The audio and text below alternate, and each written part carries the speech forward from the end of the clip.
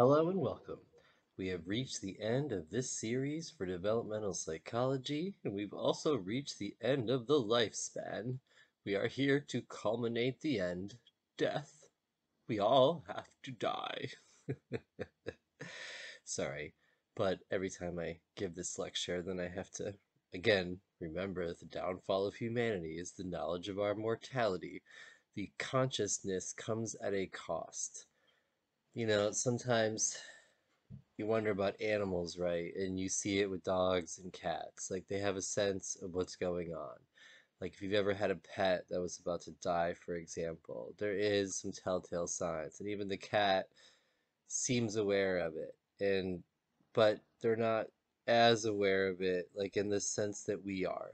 You have to ask what's the difference between a cat and a human. And again, it's our conscious mind, that ability to reflect, the ability to sit back, step outside the box and observe. And, it's questionable whether all animals understand death or have a sense about death or how they cope and deal with it. And again, a lot of that's built into our biology. But as a human being, you are aware of it. And again, as we talked in the last lecture, at what point do you kind of become aware of it? Is it like all of a sudden at 40 it hits you that like maybe we're over the hump and it's all downhill from here? Even though that's not the case at all, as we've discussed. There are, some things that do occur as we age, and you could argue that some things are declining. But as again, yes, our bodies are declining. Yes, our processing speed may differ. But again, we gain in so many other areas, like we talked about with crystallized knowledge, or just general wisdom, or attitude toward life, or just the way you think, and the way you've grown over the years and become the person that you are, and how your identity has solidified. And there's just so many processes that go across the lifespan. And so again, these are just introductions to these ideas in this class. And same thing with late adulthood. Like one chapter is not going to cover the entire experience of late adulthood. Like this field of gerontology fascinates me because it's an entire field dedicated to these studies. So again, all the little things that I've introduced you to in this class are in themselves whole fields of studies, right? Like looking at the evolution of the body and the evolution of the brain and the neuroscience of the structure itself, taking a cognitive psychological approach and looking at how our thinking evolves over time, taking a positive psychological approach and looking at ways of becoming self-actualized and building self-esteem and self-worth and living that great life that we want to, reducing that disparity between our dreams and our reality so that we are living out our dreams, becoming the full person that we are, for example, a holistic approach, of like all the parts of your life and who you are as a person, the way you feel, all those things come together, for example. We can take a behaviorist approach and look at how through stimulus and response we have learned to react to stimuli in the environment in a much more efficient way, for example.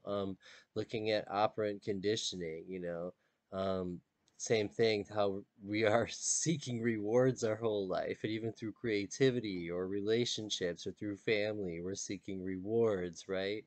And then you have other approaches like a Freudian, perspective or a psychodynamic perspective where you're discovering yourself and your unconscious mind is communicating with your conscious mind and you're trying to, regulate the two where whatever's going on inside your head to make you feel the way you feel, you want to make sure that you're in tune with that with your conscious mind and you're living out that life experience.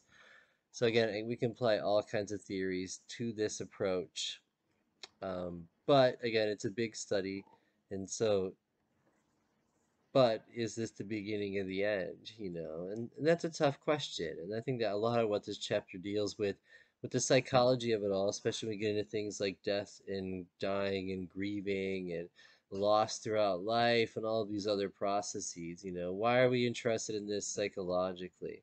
And again, it's diverse, one from a philosophical standpoint of searching for meaning of life or whatever it might be, or what is the processes of death and dying and how does that evolve, and then other approaches that we might think about is you know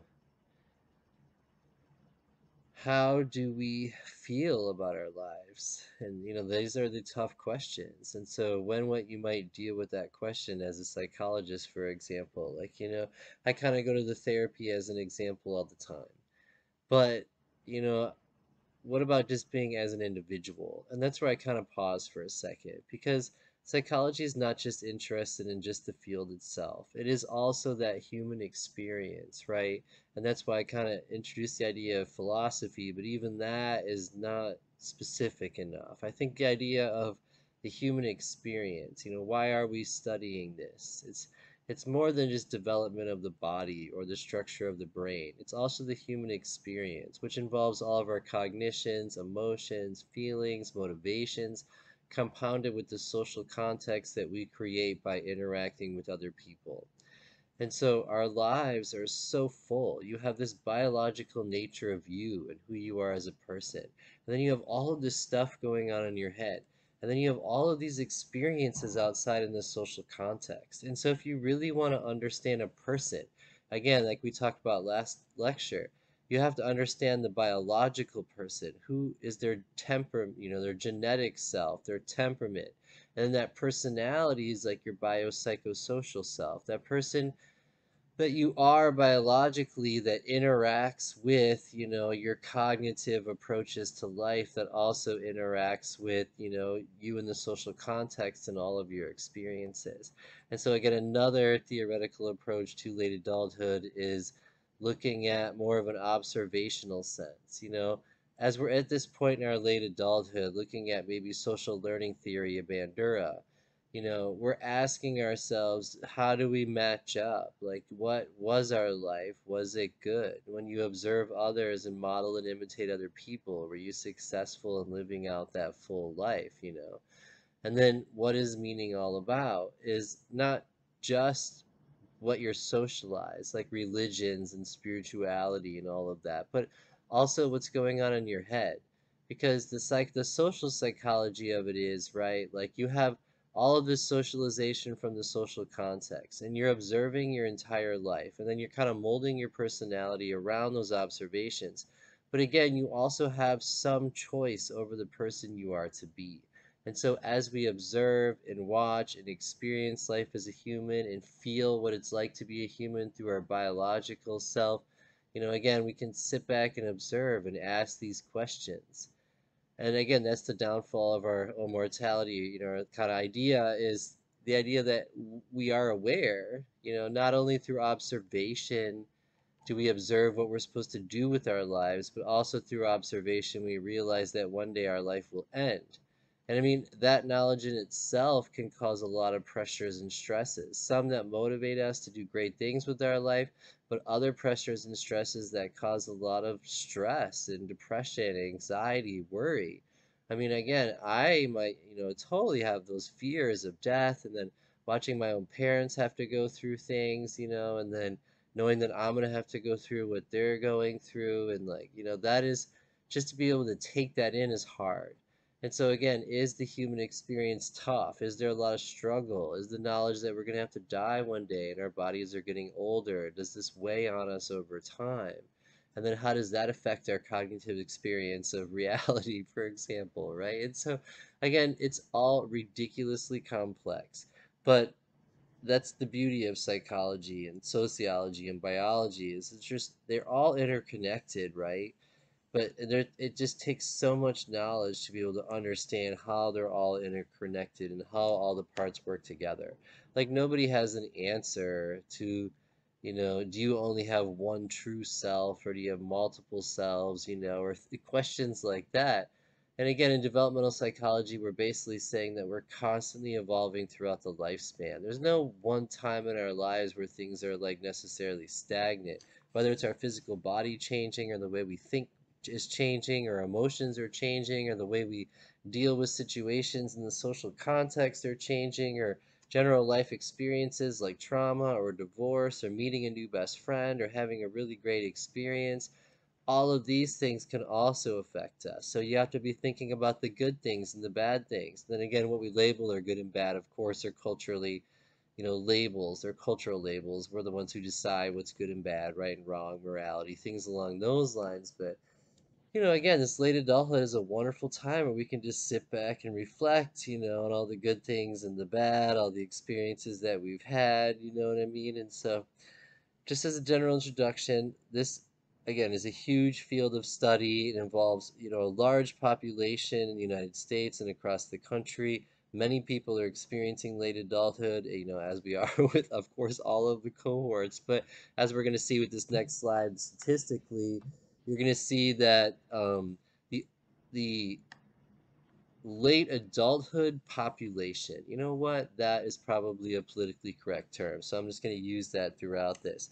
So regarding the late adult population, as you guys can see, 65 years and older, just over the last, decade is increasing a lot. And then it's estimated by 2030 to be about 20% of the population. So, one out of five people is going to be over 65 years of age, and that means 4 out of 5 people will probably have to pitch in at some point and help out this population. So a lot of countries are really having to cope with this. Like if you look at Japan, they're going to have half of their population is going to be a late adulthood stage. That means they're not going to be necessarily contributing to the economy, putting money into the taxes, things along those lines. And so a lot of countries are becoming aware that there has been a rapid change since the 1940s and the 1950s, for example, when people were having more babies toward the 90s, 2000s, 2010s, and here we are in the 2020s where people are starting to have less babies, you know. And so as a result, you're going to have a large population that is, in a late adulthood stage. And so if you were to study things like demographics and then how demographics is associated with how society functions, again, it's a large process, but again, think about the influx of, healthcare needs that we're going to have. So healthcare is going to have to be a huge industry. We're going to have to compensate for the loss of tax money. And so you always hear in this generation, are we still going to have Social Security? Because who's really even going to be paying into it, for example? In China, where they used to encourage having less babies, all of a sudden realize that they're going to have such a large cohort of elderly people that without a new group coming in to take care of them, that's going to also cause what could potentially be a social problem, for example. And so, again, this late adulthood population is the fastest growing population in the US. 1 in 7 Americans is currently 65 and older, and as you can see, in 10 years, it'll be about 1 in 5. And again, this is because declines in fertility and improvements in longevity account for the increase, meaning that people are living longer and we're having less babies. And again, to answer the fertility question, from a sociological perspective, women with higher women's rights has increased, education has increased, women's access to work and other opportunities has increased. People are waiting later to get married. People are waiting later to have babies. And so there's a lot of socioeconomic variables that account for this. But again, I can put up some supplemental lectures on that with some population studies and demography. If you guys are interested, just email me about that. But again, there has been some big changes, and so society will have to reconcile with the changes in the birth cohorts, for example. Um, so your book breaks it down to age periods during the late adulthood. So the ages that we're looking at now are these are your book's labels, not mine. The young old 60 to 74, old 75 to 84, and then oldest old 85 to 99. And again, these are all basically saying you are now old once you're 60, which is completely arbitrary. Again, you've heard my stances on how we categorize people and the stage theories and how we should always critique these, but these are just general arbitrary ways of categorizing people. So for the sake of argument, we'll just look at it like this. Like middle adulthood was 40 to 60, young adulthood was like 20 to 40, adolescence is like 10, 11, 12 to 18, 19, 20. And again, I don't even want to pinpoint those ages because it varies so much with each individual, for example. But again, as we've discussed, there are some general phases that we all kind of share throughout time as we go through these developmental changes, and there are common patterns. And so again, we're looking at the common patterns. But again, your book breaks it down to the young old. Pretty good stage in life still, experiencing good health, positive social engagement, showing strong performance and attention, memory, and crystallized intelligence. Again, they've lived for a while, lots of experience, lots of expertise, had a chance to build a good life if it's possible. They're not limited by like socioeconomic factors, for example. Then we have the old, 75 to 84, likely to be living independently, but this is when things start to kind of happen with our bodies, okay? Congestive heart failure, for example, is 10 times more common. And again, the average American, I think, lives to be about 78. And so you can see somewhere between old is the top of that bell curve. And after about 78 is when you start to see the bell curve kind of go down to the decline. And again, old is considered 85 to 99. And again, this is when we generally experience the most serious chronic ailments.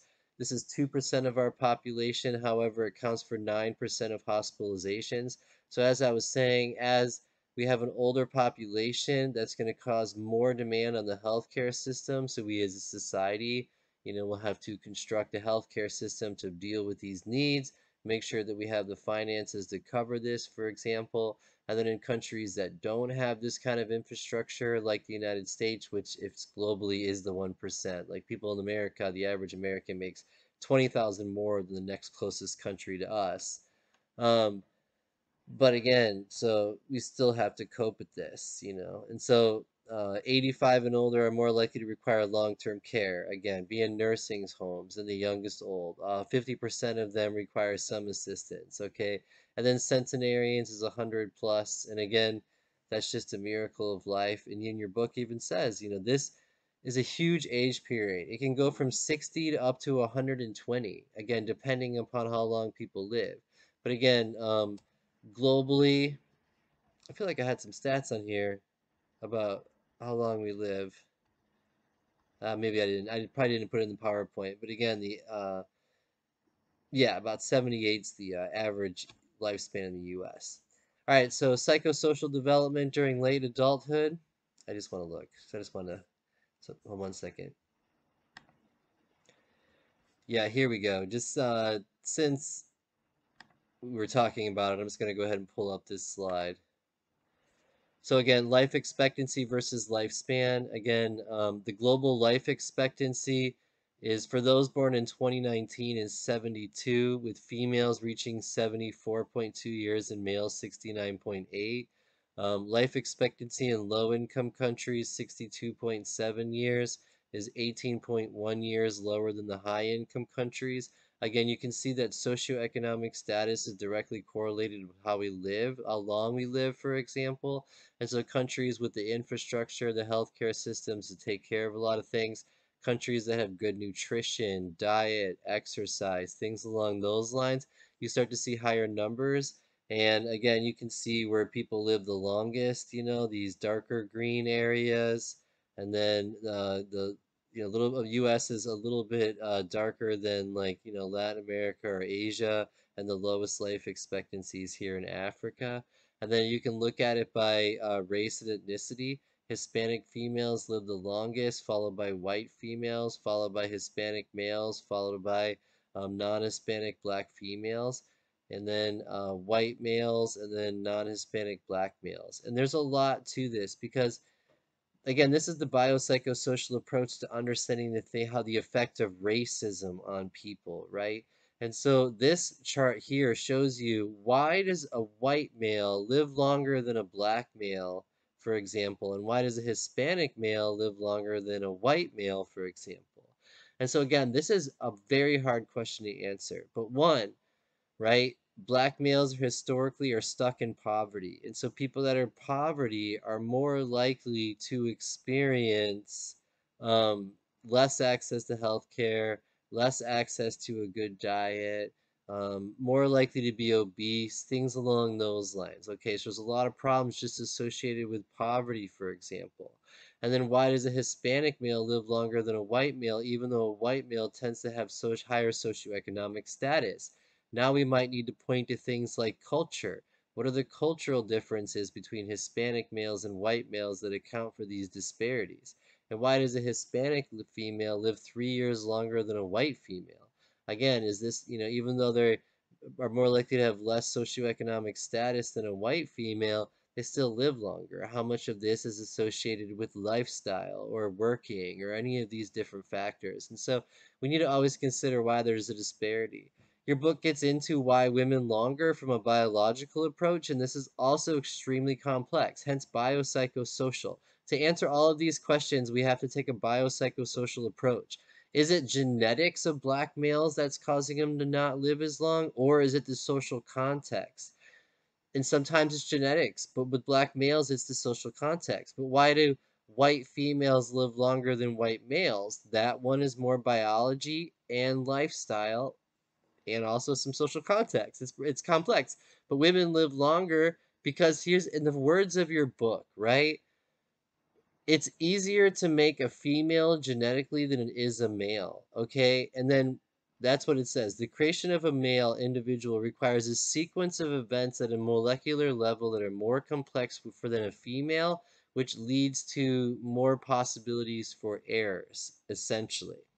Also, women, because they have two X chromosomes, their genetics, their actual DNA, somehow picks the most viable of the X's. So they get to pick an X from their mom and also from their dad, whereas a boy can only get an X from a mom. And so somehow your DNA picks out the most viable DNA. It's super complex. Okay, this is in your book though. This is really interesting. So you should make sure you read that part because it's fascinating. And then estrogen also. Estrogen levels are associated with better heart and circulatory systems. For males, our frontal lobe grows slower, so maybe we're not making the best decisions compared to women, and also things like lifestyle changes, like are males living more risky behaviors? Are we exposed to more dangers in the environment? Things along those lines. And so I just want to go back and hit this slide up. I'll come back to it in a second, but just to cover that really quick. Um, so that just kind of feeds into some of the disparities in age. But as you can see, Americans, oh, I should have pulled that up. So Americans, the global lifespan in US it's 78.6. Okay, but only 72 in across the globe. So you can also see that socioeconomic factors in the US with healthcare access accounts for this disparity between countries and lifespan. And again, these are complex questions because we're having to take a biopsychosocial approach to ask why do some people live longer than others? And what are the variables associated with that? Which is biological sex, that's associated. Someone's race is associated. The socioeconomic level of the country you live in, or socioeconomic level of your parents, and what kind of social class you grew up in. Why is a black female with a PhD more likely to lose her baby than a white female in America with only a high school degree? Again, was the black female more likely to be in poverty when she was young because she's black and white people oppress black people and black people are more likely to be in poverty as a result? Again, it's complex, but again, that's the social sciences. You got to be thinking about all this cool stuff, okay? All right, so psychosocial development during late adulthood. Hopefully, I've covered a lot of this already. But again, it's integrity versus despair. Did you live your rockin' life or not? And again, you see this kind of in every stage. It's like when you're a toddler, are you learning to be independent or are you not? When you're like an adolescent, are you becoming autonomous or are you not? Like, do you have your stuff figured out or do you not? And that's such a harsh approach. But again, that's an interesting way to kind of look at this because here we are reflecting on our life, asking, am I where I wanted to be 10 years ago or whatever it might be? Or I'm about to die. Did I do everything I wanted to do? We are faced with these questions because of our conscious mind. The fact that we have evolved a conscious mind over time, we have the ability to reflect and we are aware of that question. How is the quality of our life? How do we feel about it? Are we happy? Are we doing what we want? So the task of adulthood, um, and middle adulthood is about becoming the self that you want to be. And I talked about that in my last lecture. Like, so by 40, hopefully you're there. Like in your 20s, 30s, you're taking all the steps to get where you're trying to be. Hopefully by the time you're 40, you got the identity worked out. You got your life that you want. You got your good interpersonal relationships. You're healthy, right? You got all of this stuff, right? With the value of that life. And so when you get to your older adult, then you're asking yourself, like, have I, how do I feel about that? Did I do everything I wanted to do? Like, instead of just living it, now you're like, well, my life is kind of ending, so maybe I need to ask that question. I don't know if it comes down to that or not. But your book says it comes down to whether you have built a life and constructed a self that is sufficient to withstand the disintegration of your physical body, the death of many you love, and eventually and inevitably strong enough to face your own impending death with indignity and grace. Okay, it's like, it's just so harsh. But I mean, is that what we do when we get older? Now we just sit back and we're too old to walk, so we just sit and think and reflect. I mean, is that the case, right? So your book talks about integrity, okay, versus despair. Your sense of self-acceptance, contentment with your life, and imminent death versus despair, lack of fulfillment or peace, inability to come to terms with life, aging, and approaching death, right? Glass half full, glass half empty. I mean, that's basically what your book is kind of breaking down this stage down to. And I think it's not that clear cookie cutter. Again, it's far more complex because there's always the good with the bad, the ups and the downs. Maybe we're just trying to find that homeostasis or that sense of balance between the life we lived, the life we wanted, and the life that we have right at this second, you know? And I guess that acceptance that we're going to die one day. I mean, that's so sad. Face your impending death with dignity and grace, so says your book. And again, this is very generalized, as you can see, not necessarily specific. So Erickson's wife, just to culminate Erickson's 8 stages, his wife comes along with this idea of the ninth stage, and his wife had been working with them whole time. And they basically says that older adults revisit all the other 8 stages we went through. We look back on our lives and ask ourselves, how do we feel about our childhood? Were we happy? Were we excited in the way that we kind of left home and started going out in the world? Are we happy with the life that we built and experienced? Were we able to do everything we wanted? And now are we facing death with, some integrity instead of despair? I mean, that's basically what it's going down to. And so there's this term that your book talks about that I like called gerotranscendence.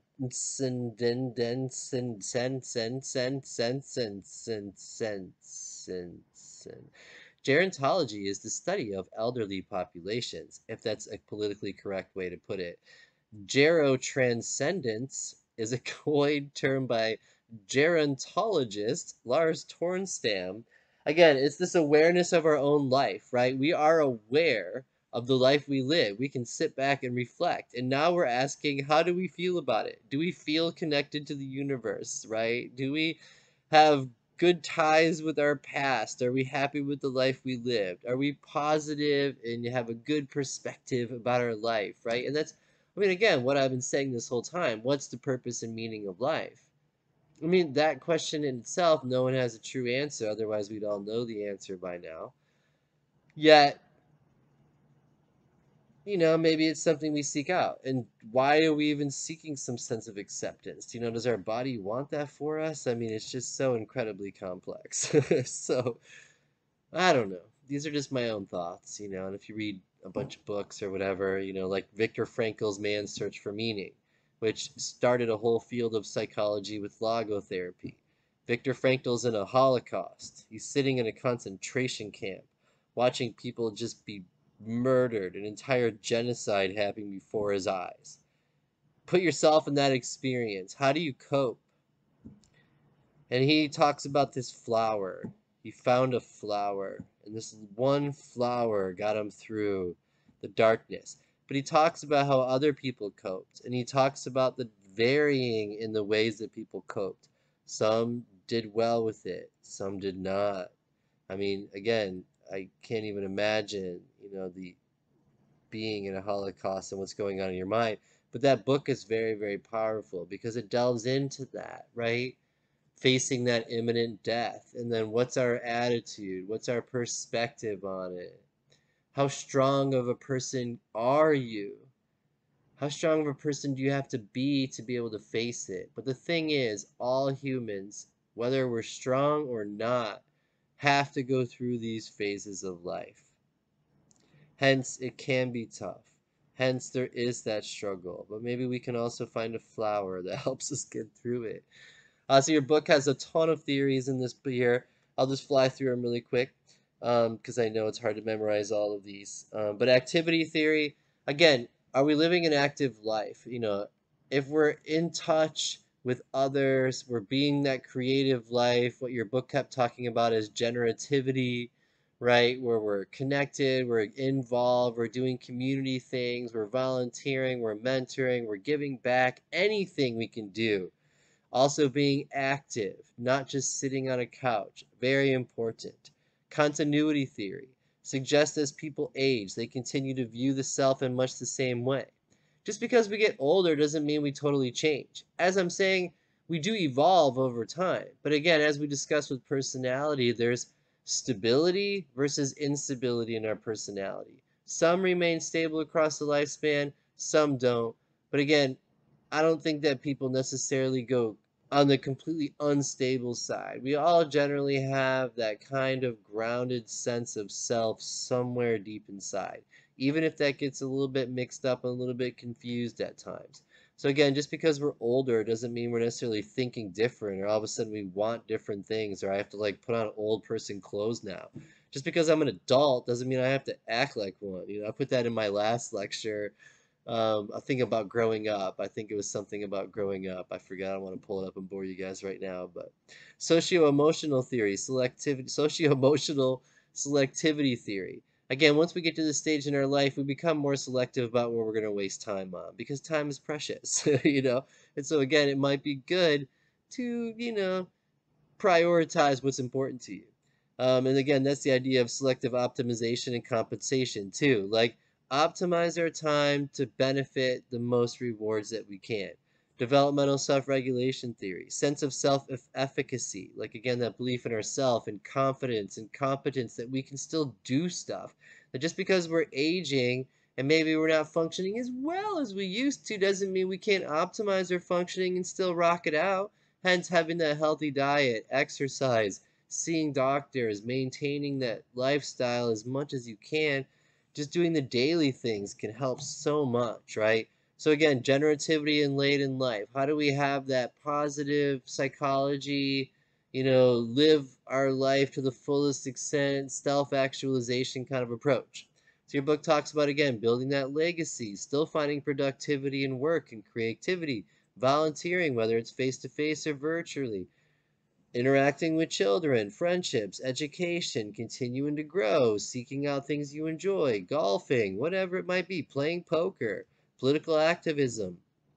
But again, we all struggle with loneliness and then finding that balance where we like loneliness a little bit. I didn't mean to say that. I did not say that right. Finding the balance between loneliness and solitude. Because when I was reading this in the book, this always hits home because the elderly population, for example, like, are they interacting with people as much as they need to? And so once you enter like late adulthood, are we losing ties with other people? And so again, it's imperative that we maintain social ties so that we don't experience anomie or the disconnect from others, that normlessness or the loneliness. And again, your book talks about loneliness versus solitude as loneliness is that need for others, but you're not getting it. And then solitude is, you know what, I'm fine on my own. Like, I'm happy sometimes by myself. And you don't always have to be with other people. But this is a time where it's important to stay connected, okay? And so because we all need that. It's a human need, as we discussed several lectures ago. You need people. If people aren't in your life and they don't socialize you, you never develop in the first place. Like you only develop through social interaction. Babies on their own cannot survive. Kids would probably struggle until they're at least 5 to even make it in the wild, for example. We need other people in our lives. Your book does talk about things like relationships, and you find that there are benefits to things like being married because it covers that need for other people. And so people that are married, for example, tend to live a bit longer. And then being widowed is associated with things like, earlier mortality and things like that. So I've got some lectures in my marriage and family playlist if you guys want to check that out on some of that, like the effects of divorce, the effects of death and marriages and things like that. Very interesting. But again, you have different home lives, okay? everyone's got a little bit different. Some people have people, some don't. Some have one person, some have a bunch. Um, so it looks at, what are the factors that help us later on in life? Do we need other people in our life? And so we all have our things that some people might be married, some people might be dating, remarried, cohabitating, living apart but together, divorced.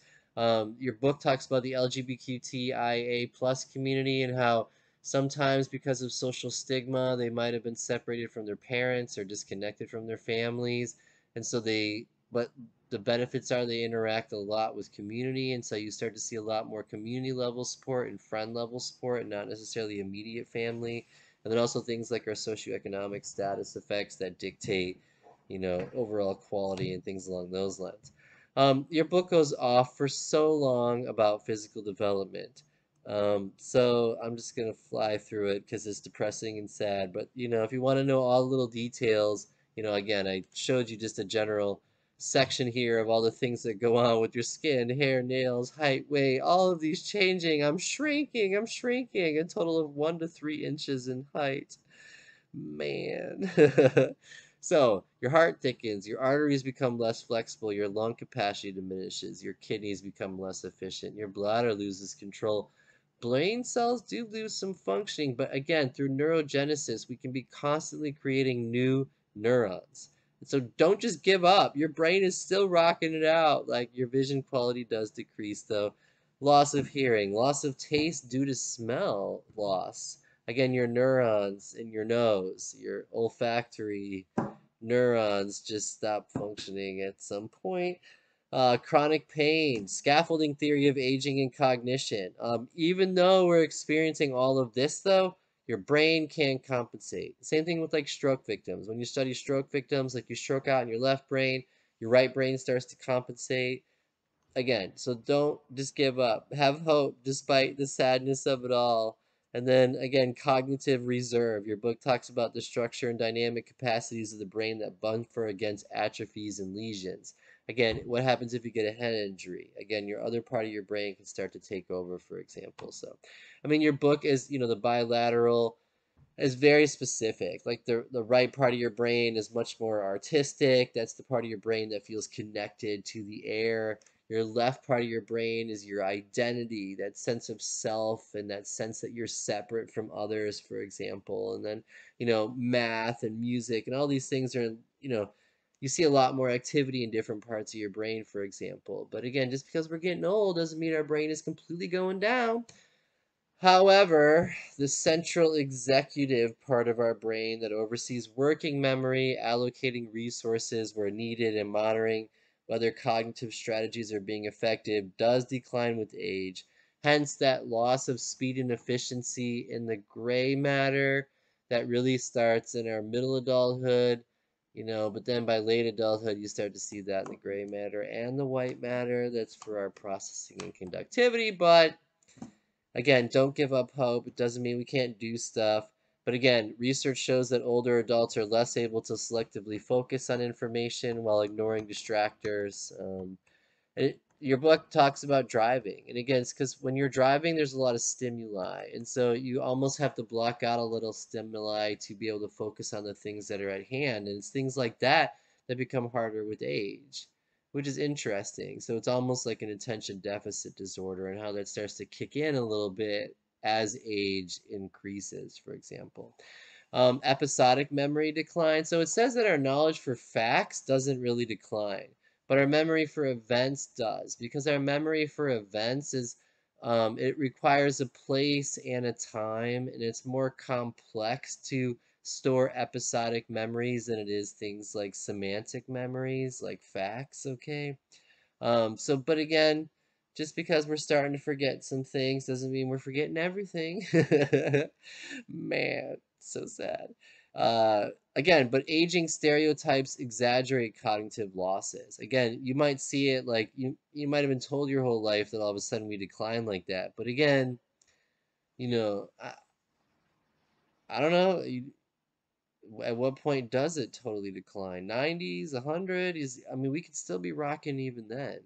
But like I've seen my great grandmother or my grandmother and great grandmother in their 90s, and you start to see moments. And then you have other things like dementia, Alzheimer's, all other kinds of factors that are, again, I'm not going to get too specific for all of this and get into all the psychological disorders also, but we have to consider all of these other factors and why that's going on. Is there some kind of decay in the brain? Same thing with our memories. Are we losing our memories because parts of our brain are actually starting to gray out? You know what I mean? It's complex. Um, yeah. But again, fluid versus crystallized intelligence. You are constantly learning more stuff throughout the lifespan. You're constantly learning new facts. You're constantly taking short-term memory and turning it into long-term memory. And as long as you can hold on to your memory cues, you're good. But again, that's why it's important to use your brain and just be thinking about all this stuff because eventually you forget the name of that actor. I used to know all the names of the actors, and over time, I don't remember them as much, but I should because that's semantic memory. So what's really happening? But it's probably because my memory of that actor is attached to a place and a time when I actually remembered it, and so my memory cue itself is lost. So the knowledge of the actor is still in my brain. That's semantic memory, but my episodic memory is not as connected as it used to be, so I can't recall the event because I've lost the memory cue. That's all. I love sensation and perception. So if you guys get a chance to take that class, that's where you really delve into all of that kind of stuff. But it's complex. Again, wisdom growing, and then your book does introduce religion and spirituality because even though religiosity is going down, still the vast majority of the world still just have just belief in spirituality, and so we have to recognize that scientifically, that statistically, that's a big part of people's lives, or it's a part of people's lives. But having that strong relationship between spirituality and psychological well-being, even if it's not religious, again, there is some connections there to overall improvements in your psychological well-being. But again, it could just be having hope or believing in something or just being connected to something that really does it for us. And again, I've already covered this whole chart here. But again, when it comes to death, dying, and bereavement, you can see that there's inequalities across different variables like biological sex, race, region, country, healthcare access, socioeconomic status. All of these things have to be considered in the process of aging. Theories of aging, why do we age? Program theories that follow a biological timetable, possibly a continuation of childhood development. Is it in your DNA to die at some point? That's basically what that means. Damage theories emphasize environmental factors that cause cumulative damage in organisms. So again, how does the environment impose stress upon our bodies over time? So like it's like a spacesuit, right? Even the best spacesuit will degrade over time in space. It's like that because of like solar radiation or whatever it might be. Even though it's protective against it, eventually it's like a river, right? Like rivers carve canyons over time. Eventually the earth just gives out and can't hold back the water anymore, and so erosion happens. Genetics, how much of your genes associated with how long you live, blood fat levels, cholesterol, risk factors for heart disease, early death. A lot of that is built into your genetics. Cellular clock theory, aging is due to the fact that cells can't divide infinitely. And your book gets into it, it's really interesting. It starts talking about how a cell can only divide so many times. And I think the number of times a cell can divide is 60. And then after 60 divisions, a cell can no longer divide. So again, we can only reproduce new cells so many times before we can't make them anymore. And if you can't make more cells, then you die. DNA damage. Somehow through epigenetics, environmental factors, can your DNA be defected? Mitochondrial damage, immune and hormonal stress theories, metabolic stress. Again, the stress imposed on the body to sustain life, such as circulating blood, eliminating waste, controlling temperature, neurons releasing neurotransmitters, all of these activities that keep the body alive create biological stress that over time, takes its toll. Like it can only hold up for so long. Yeah, so there's just so much stuff. Lifestyle is a factor. How much are you eating and exercising, things along those lines. And the actual environment that you live in, like pollution, things along those lines are also a factor. And then just to kind of conclude it, dying and grieving across the stages. So you always have the classic Kubler-Ross theory, the 5 stages of loss experienced by someone who faces the news of their impending untimely death or someone dealing with it themselves.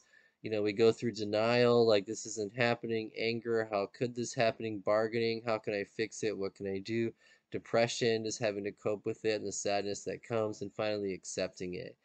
There are huge cultural differences when it comes to our attitudes toward dying, our perspectives on dying, our cognitions of dying, how we treat dying, the traditions, that we go through for this process. So that's an entire other conversation. But again, culture has a huge role in the way we live our lives, our ceremonies, our attitudes, what we think. The religion that we're socialized into is so associated with region and the culture we're socialized into. Again, if you're in the United States, you're most likely to maybe be socialized into Christianity. But if you're in India, you're more likely to be socialized into Buddhism. And if you're in like North Africa, maybe, Islam or Judaism, and if you're in Asia, it could be Buddhism or Confucianism, and depending upon, where you're at and what you were socialized into, and then we're all globally interacting. So of course we brought Buddhism to America, and all these religions are here too, and but again, but each cultural, we all have our own kind of attitudes toward that. Um, so something to think about.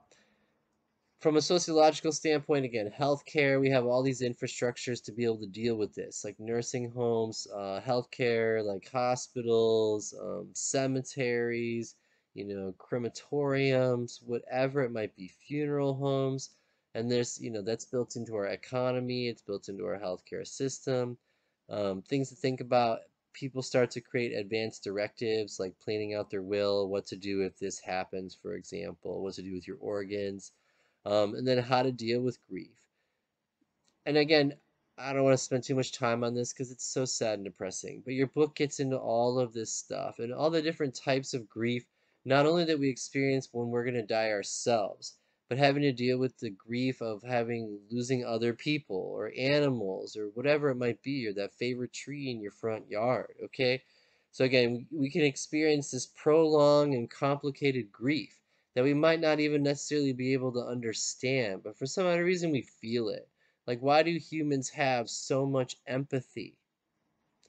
Why do we care about others? And again, that's built into our DNA because we're social people. We work in groups. To care is built into us. And there's psychological disorders associated with that, like being a sociopath and not caring and being detached and not having those feelings. But again, we do care and we get affected, right? Your book talks about anticipatory grief, like the knowledge is going to happen, survivor's guilt, like why did they die and not me? General patterns of grief, like how do we go through it? But yeah, your book gets into like the what happens when you lose a child.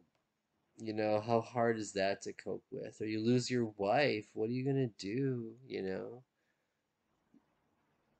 Yeah, so I leave that for another class. But we all have to face it as part of the end. So I appreciate y'all listening to this lecture series, and hopefully this is not the end of my life, even though it's the end of this lecture series here on Introduction to Developmental Psychology. I wish you guys the best, and may you live your life to the fullest and achieve all of your dreams and be as successful as you can. And yeah, peace out.